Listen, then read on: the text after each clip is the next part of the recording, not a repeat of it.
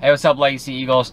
It's Ryan here. I am a senior here at Legacy, and you may know me from whether it be plays or musicals, or whether it be basketball or baseball announcing, or football camera work, or whatever you may know me from. If it's me loud in the stands, that's me. And I've really got to think long and hard being on this break here from school, and I've got used to the online learning or whatever. But I think, honestly, the thing that's made me the happiest is, just getting to realize I spend more family time and getting to see my family a little bit more before I go off to college in the fall.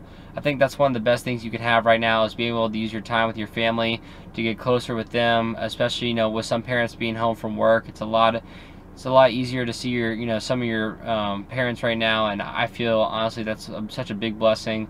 Every Legacy family member right now can all come together and through this time, and hopefully we get back for the end of the school year.